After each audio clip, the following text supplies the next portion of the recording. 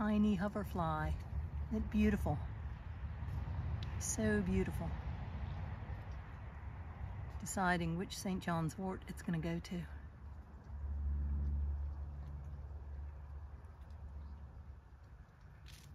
All the bumblebees are bumbling around in it.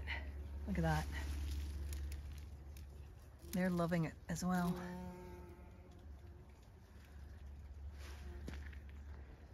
It's so beautiful. This is not the wild one. This is a cultivated St. John's wort.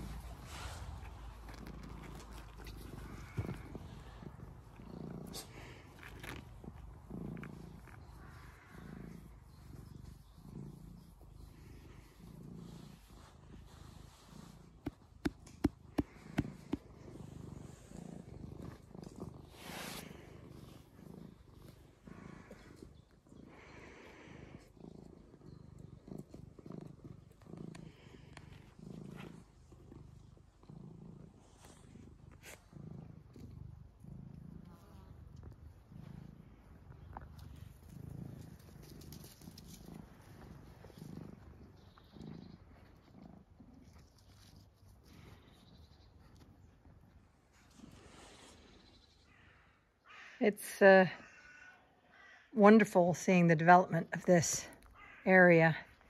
I've only really been cultivating it for 4 years.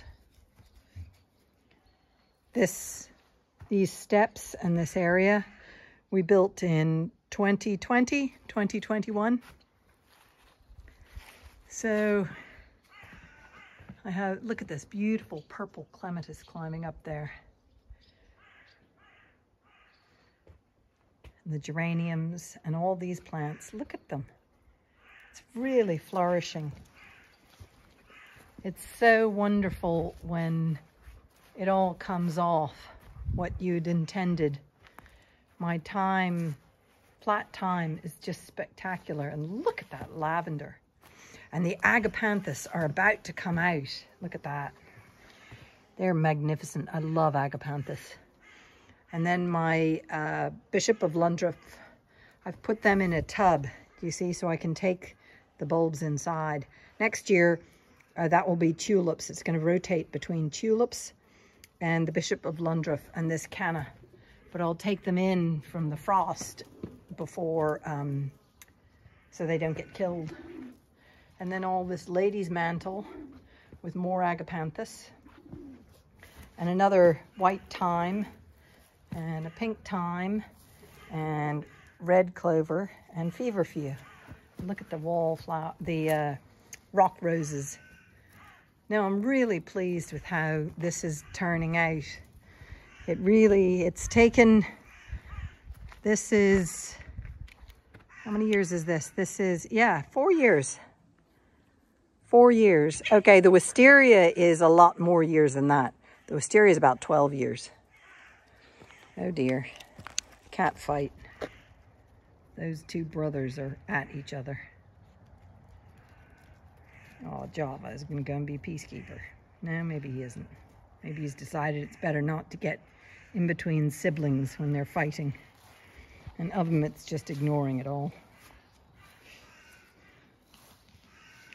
Isn't that right? Yeah. This was an experimental tub. These funny pom-pom things. And this white stuff. Don't ask me what they are, I don't know. And there's my Farming with Nature plaque. But that's an experimental tub, so we'll see how that goes. Anyway, that I'm really happy with. Continuous titivation, as they say. And then around this corner, all my pots. And my wheelbarrow of ferns. And these are about to bloom. They're rather shredded by the slugs and snails. But the feverfew is doing its thing. And then these are plants that I rescued from a friend's place. And this one is about to bloom. I'd rescued them and I didn't know what they were. So this is about to bloom. So that's kind of exciting. Was there a bee stuck in there? Oh, there was. No, it wasn't a bee. It was a hoverfly. A beautiful hoverfly. Isn't it a beautiful hoverfly? Look at those stripes. They don't sting. Hoverflies don't sting. They might look like bees or wasps, but they aren't bees or wasps. So, he must have just emerged or something. He's having a bath. A cleaning up bath, potentially. You're a lovely creature. You're a pretty person. I don't know if you're a boy or a girl, but you're a pretty person. Look at this beautiful spider. She's got a big egg sac, or rather she has a big egg sac.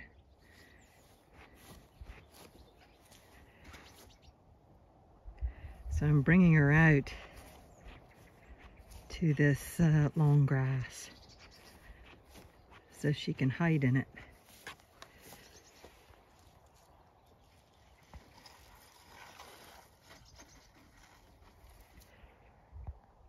I use these, sometimes those are really, really cheap in the pound shops. And I use them for labeling plants. They're wooden picnic things. So, go on, lady. There you go. Now you're in your natural habitat with her egg sac.